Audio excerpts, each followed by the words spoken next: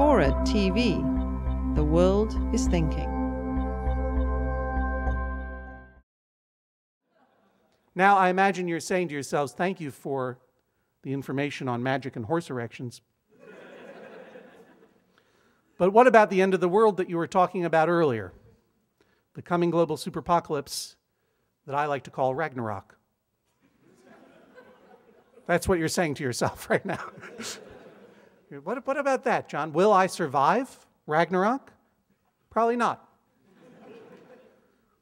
Let's just take a little poll here in the audience. And what I'd like you to do, and I want you to really think about this and what's coming along in this world of ours. How many of you, I'm going to ask you some simple questions. I just want you to raise your hand if the answer is yes, and try answering honestly for once, okay? How many of you live in a home that is more than 1,000 feet above sea level? Mm-hmm.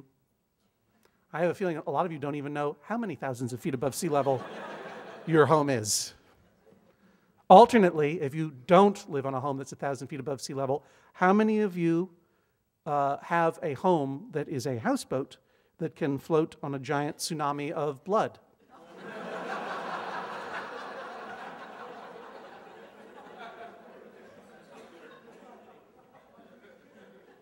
How many of you live in or near the impact zone of the giant meteor that shall bring to this dimension the giant headless body of Nug Shohab? Yeah, unknown, right? You didn't even. If you go to your to the county seat and look in the records, they'll tell you if you're in the zone. How many of you have a dog? Oh boy. How many of you have received a golden ticket to board one of Oprah Winfrey's space arcs?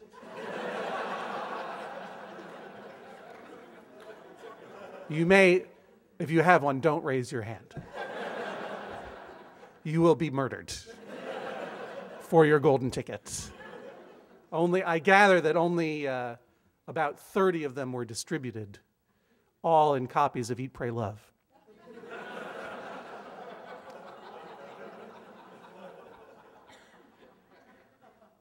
And I think they've all been sold and resold on eBay over and over again at this point. Okay, so here's the situation. You are all going to die. But here's the good news. You, or many of you, are makers, right? You're not going to die right away because you have skills. You have real skills. You don't just consume, you build things, like cigar box ukuleles.